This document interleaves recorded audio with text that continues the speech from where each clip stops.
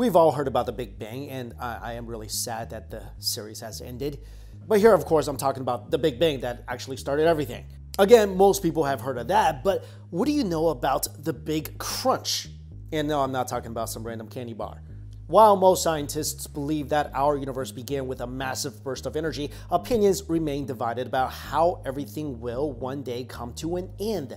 There's a range of theories such as the Big Freeze and the Big Rip, but the one that's considered to be the most likely scenario is the Big Crunch.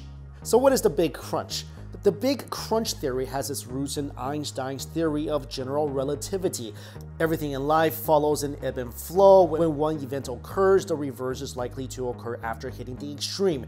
If the Big Bang causes the expansion of the universe, then eventually the opposite will become true.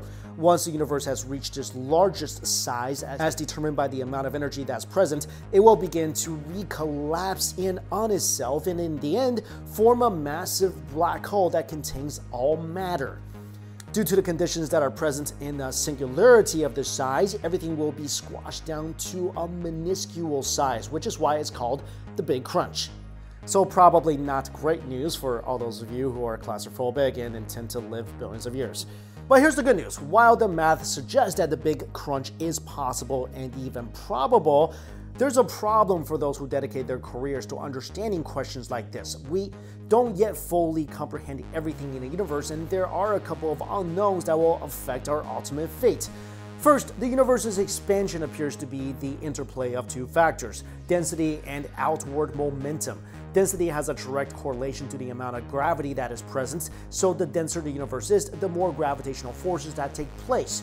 This on its own would mean that everything will eventually gravitate towards everything else, and the final Big Crunch becomes an inevitability. Although there's no friction in space, the effect of gravity would be more than enough to counteract the initial outward momentum caused by the Big Bang, and all matter would essentially return to where it had come from. The problem with this, though, is that observations of the universe have shown that things aren't behaving as simply as we would expect. The outer reaches appear to be expanding at a faster rate than those closer to us, and galaxies are actually moving further apart from each other. Scientists don't know why this is happening, but they have given a name to this unknown entity: dark energy.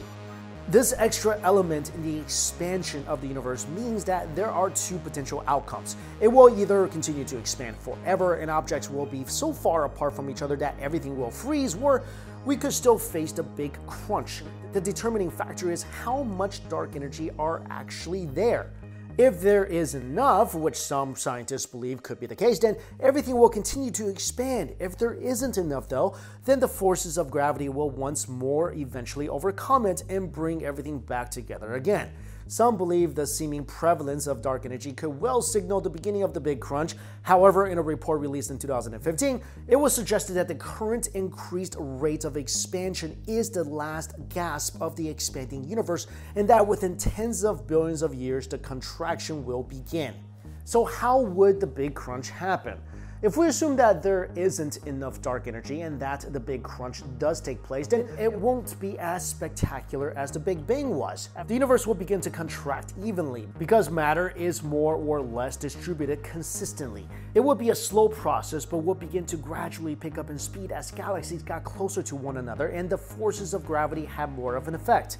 In about 100 billion years from now, as things reach a climax, temperatures would significantly increase, and this would result in stars exploding and vaporizing, and all objects will be broken down into their constituent atoms, which themselves will begin to break apart. In the final stages, as all matter from the universe compacts into a small space, things will become extremely chaotic, so much so that some predictions suggest that space-time will become so warped that it would shatter into droplets, meaning all concepts of time, distance, and direction would become meaningless.